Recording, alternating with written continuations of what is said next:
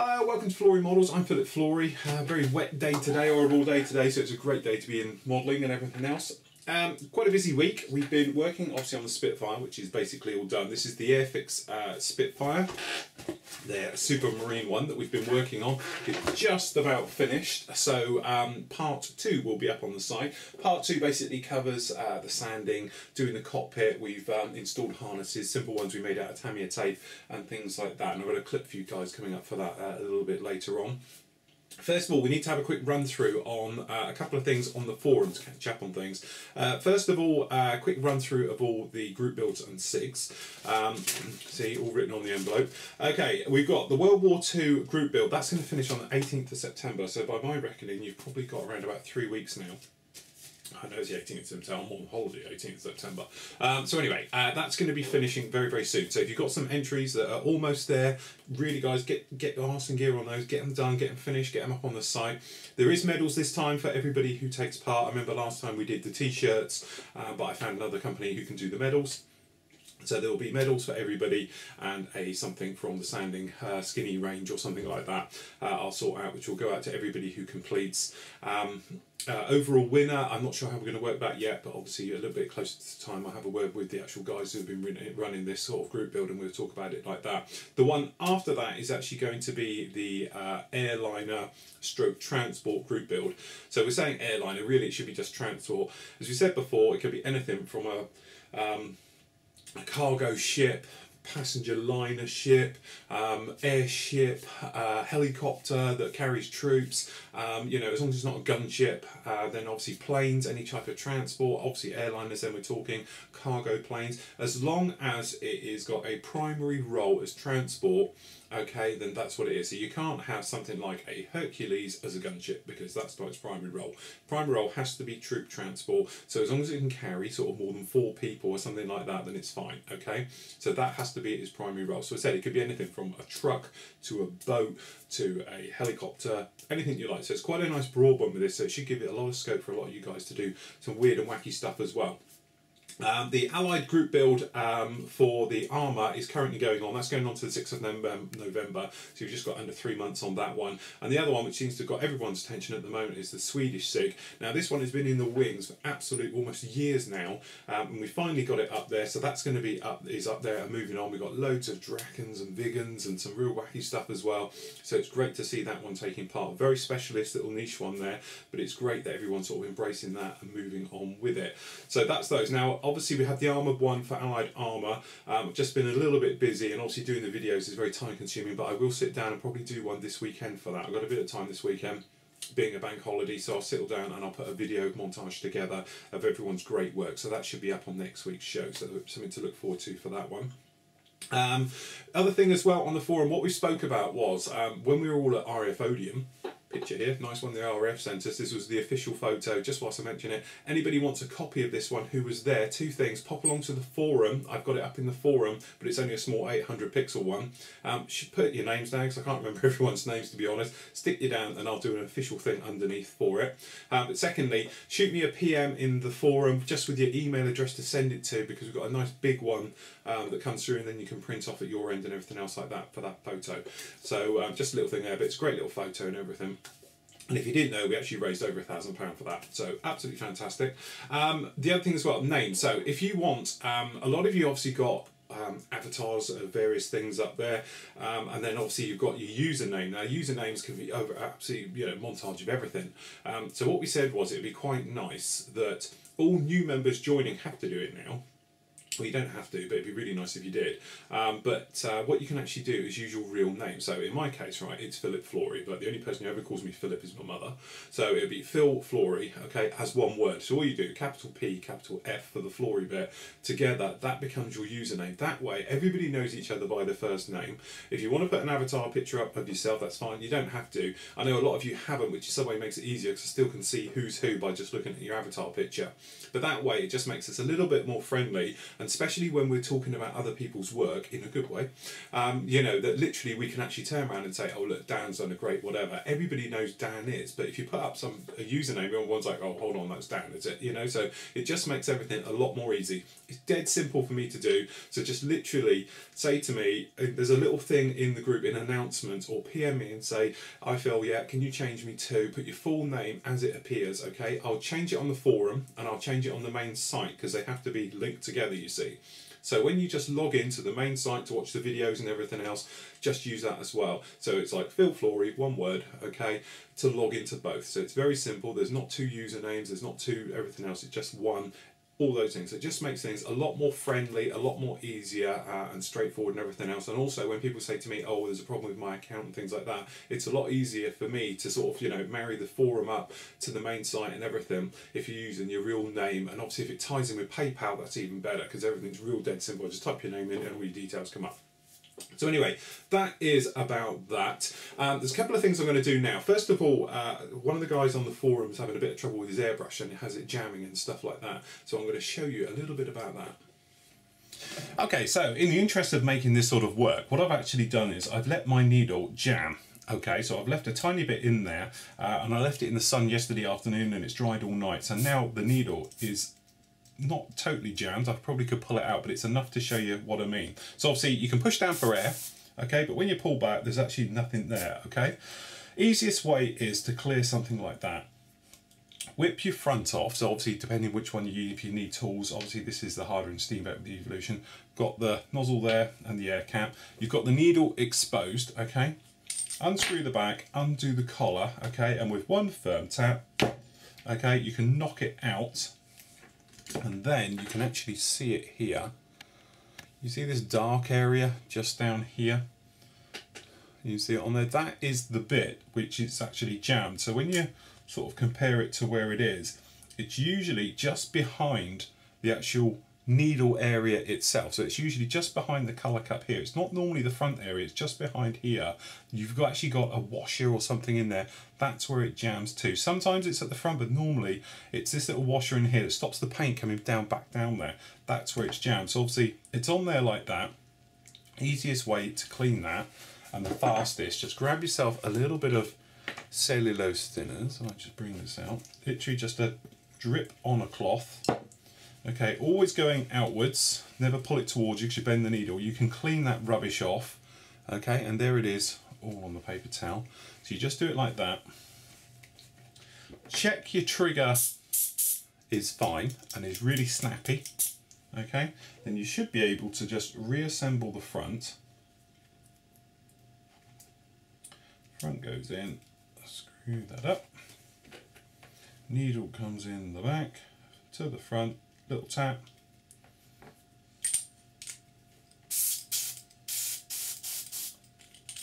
Still just a little bit, there's obviously something in there. There we go, cleared it now. Just by snapping it around, you should be fine. Then take some acrylic thinners, got to be careful because I've got a model on the go. Literally just 1/2 mil down in the colour cup. And we're just going to blow this through. Pulsing, okay, don't just draw it all the way back because you want to see the trigger, and that should just loosen up. Now if you've got air bubbles coming up through the top, all that is you've just got a tiny gap at the front. Just make sure you tighten up this front, okay, because all it is recycling. The air's coming down the back because it's easier than going out the front, okay, and there we go, you should be fine.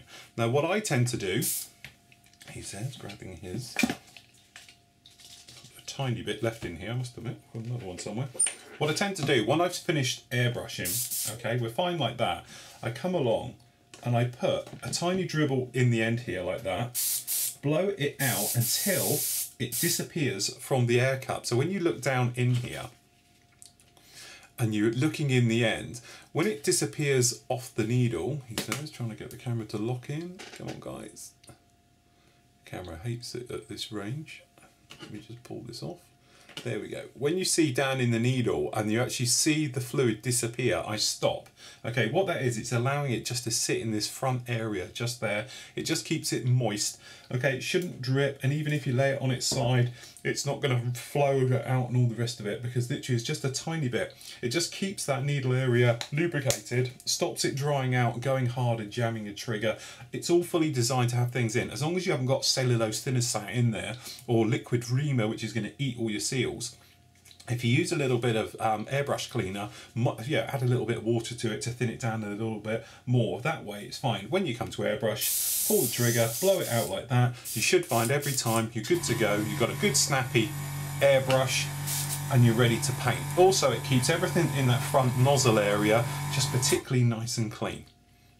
Okay, so I hope that sort of, helped a little bit. I know a lot of people don't like leaving thinners in airbrushes and things like that when you're cleaning everything else. Obviously for me it's great. I've got mine right here and it sits here, and I probably use it 3-4 hours a day, almost every day. Okay, so it doesn't have time to dry out like it would be if it sat in a drawer for perhaps a few weeks between spray jobs. But what you do, if it's kept upright, and if you've got a cleaning station like I've got, like here, if you have got it sat in there like that, it just stops it drying out and going hard and all the rest of it. So, and it won't harm it as long as you've used, don't put cellulose thinners through it, because it will start eating through all your seals and that. But if you've just got a mild airbrush cleaner in there, perhaps water it down 50-50, then what it'll do, it'll just sit there very nicely, keeps it lubricated. So when you do pull that trigger back, it'll blow that rubbish out that's sat in there. You can put your cleaner through, quick clean before you spray, and away you go again. And it just stops everything going rock hard with it. Obviously, if you have got it upright, it's easier, but you can light it down because it won't trickle out, because you're only talking literally a tiny bit when it's in the actual needle area. I know a lot of people are probably going to go around now and say, oh, you shouldn't do that or read through it, but as long as it's mild, it's all designed to have fluids in it and it'll be absolutely fine. Anyway, here is a little bit of part 8, as I call it, which is about sanding, which I think you'll find a little helpful. Okay, so the next section we're working with is actually the wings. Now there's a couple of things to really point out on this. Firstly is, when you're putting kits together, your biggest problem is what we call ejector pin marks.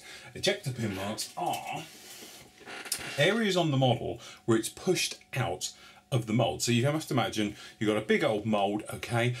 It goes in, gets injected whilst it's still warm and it's cooling. It's pushed out, normally down into a bag or a bin or something, and then it continues to dry there. Trouble is to get it all out in one place without it bending and bowing and all the rest of it. It's got lots of pins all over it that push the entire thing out in one.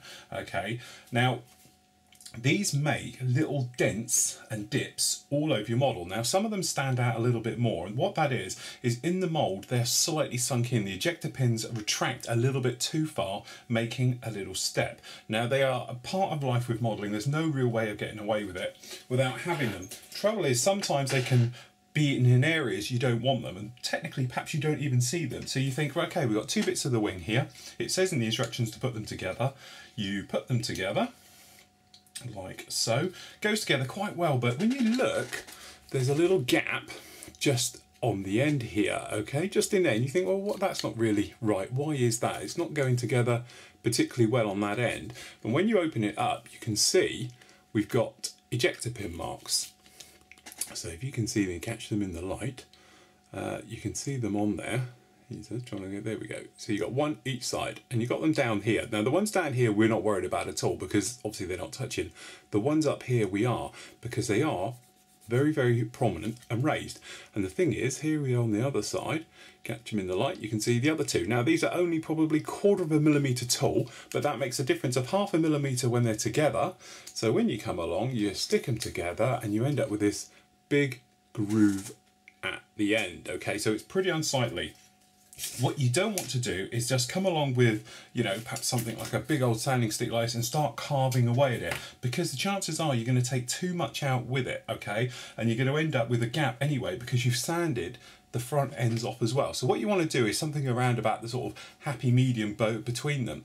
Now for this I like to use obviously a thinner sanding stick, purely because then when we come in like this, if we don't want to go across it, we want to go this way. That way we're not going to touch the leading edge of it. So all we do, put it down flat, okay, and just sand the actual ejector pin mark out. And I said, it's only probably 1/4 mil tall. and we can just sand it out until it goes. But we're not touching that leading edge. That way it's still going to be together, and we can do the rear part exactly the same way. There again, not getting too close to the rear. You can tell when it's flush because it'll disappear. You'll see it as you're sanding it because there'll be shiny bits around it, okay? But if you can use a thin sanding stick, or if you haven't got any, just cut one down. That way you won't make any damage, because if you were coming in with this, you're going to go off the corners. But because I can get in with a thinner one, you can do this without making any damage. So we've got that side out the way, okay? You just do the same on the other.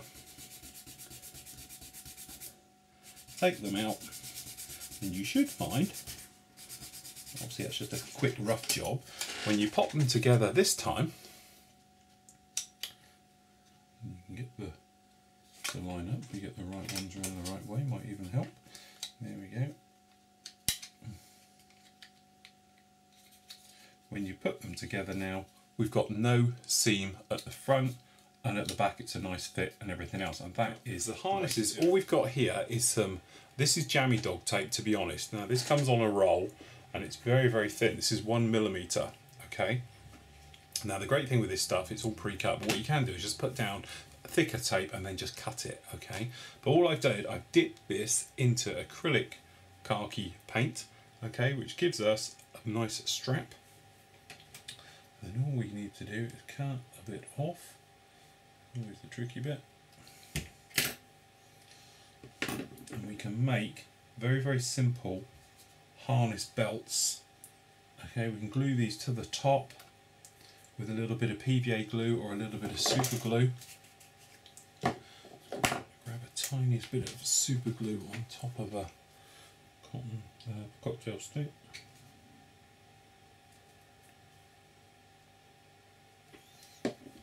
Okay, so all we're going to do here is pop around tiniest bit on the top. Then we just grab, pierce our area like this. We'll show it up to the camera, hopefully it'll lock in. Okay, and all we've done, you can probably see it down there, we've just glued that into position at the top, let it totally dry, then we can drag it down as we want it. Okay, let's do another one. Now these are deliberately too long because we don't want it to get hold of it. We want it to be easier to work our way around it all. If we get hold of these, it would be great. So just coming along the other side, pop another one in. So we need 10 pairs of hands. We're just going to pop another one in, stuck on the thing now.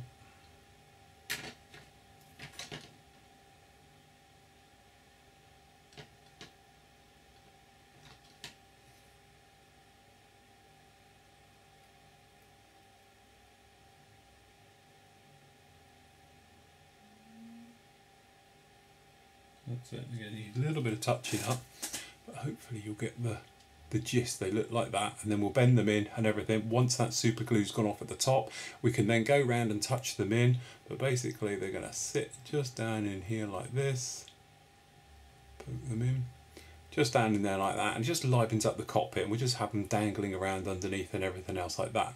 But that takes okay, we've moved on a little bit. As I said, we've got the cockpit areas all installed now, and they're looking very nice, got no problem. And with the wash is now dried, you can probably see it, it's faded a little bit, and up so you can see it better, but you see it gives it that nice grimy look, and with the dry brushing it really just brings it to life a bit. Now the other thing for bringing it to life is something I like to do, and that's adding the seat belts. Now you saw me doing them earlier, we said we just paint them up, but there we go, they're in. Now you might see, I've put my hand here, get a contrast. You might be able to see at the top there, we got these little harnesses up there. All that literally is the tiniest piece of lead wire. We've got some lead wire here. Okay, now all we do is bend it into sort of an S shape, put it over it and then crimp it down. Pretty straightforward, but it just gives it that extra dimension. Now the other thing, get the camera to lock in, you might be able to see here we've got a little bit left over of the tape that's been painted, and it's got the black dots. Now that's to make it look like it's got holes in it. Now obviously you could pierce it with just basically a pin, or that is just done with a biro pen, black biro pen, and just put the dots on them like that. And then you can just come along, okay, and then just snip off a length you want, like so. Okay, and then this will make the lap belts, if you like, so we just take off a couple of those. But with the little dots, it just sort of brings it to life. So we're just going to grab a little bit of tape, just going to pop that down, taking a tiny bit of super glue. The reason using super glue is purely because it just dries instantly. Okay, and then what we're going to do, we're just going to come along, cocktail stick, okay, or toothpick, take a tiny bit of super glue on the side of the seat. Now, in theory, I should have done this all first, and it would have saved a mountain of trouble that I'm going to have now trying to get these on. What we do is push down just a little bit, okay, onto the seat. That will hold it then into position just on the side, and when that dries we can bend it in and lay it down across the lap. And then what we can do at the same time, we can take a tiny bit of super glue and we're just going to put it on the back and the lap areas at these belts. So we just do the inside of that one as well, and all we're going to do is just push him down. Same with the other one, just push him in.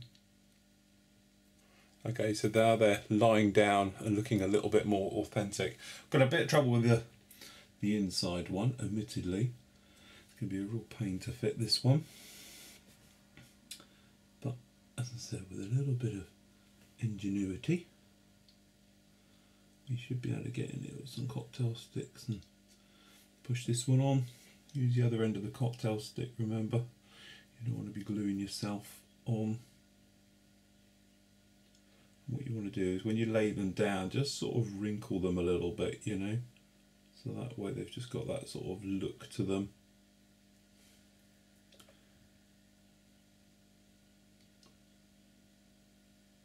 Push that one down.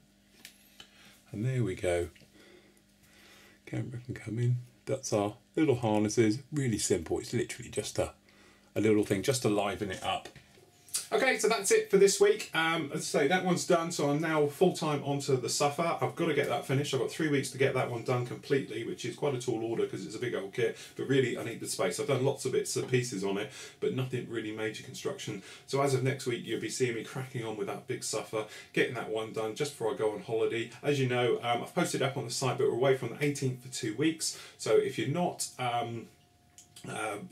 if you're thinking of registering or something like that, or you're thinking of ordering off the website, do it now, because what I'm going to do is I'm going to lock the store, I'm going to lock it to new membership on the site. Obviously I'll still be hanging around the forum when they'll phone when I'm on holiday, and I'll still be doing emails as well if anyone's got any direct questions. But if you've got problems with things, I won't be able to deal with it because obviously I'm not going to be near a proper internet connection for a fortnight. So obviously it'll be a lot easier if we don't have to worry about it. So if you're thinking of subscribing, you want to subscribe now in the next couple of weeks before we go away. You'll be in solid and all the rest of it. I'm hoping to have the Suffer completely done for when I'm away, so you'll probably have about 8 parts to watch, about 4 hours of video whilst I'm away for that time. Until next week, everybody, happy modelling, enjoy the bank holiday. I hope it's dry for you in the UK and everywhere else. Until next week, bye bye.